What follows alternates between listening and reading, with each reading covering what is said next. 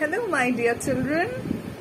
Today I am here to tell you a very interesting story. And do you know what it is about?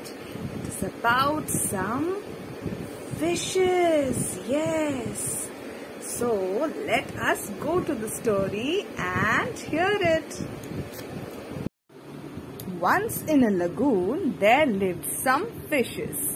Among them was a brave puffer fish called Pumpy.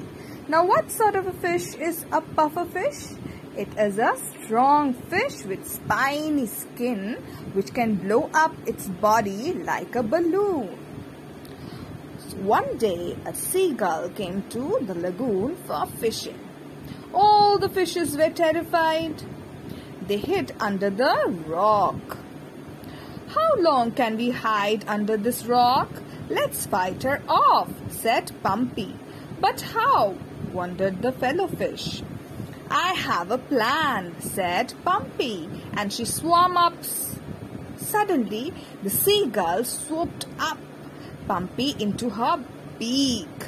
Do you know what Pumpy did? She blew herself up like a balloon. The gull could not hold her in its beak. When it started to hurt, the gull dropped Pumpy. From that day, no birds tried to attack the fish in the lagoon.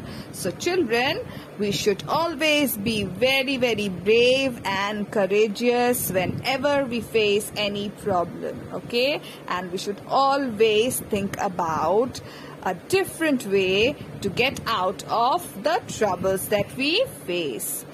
So children, I'll see you next time. Bye-bye.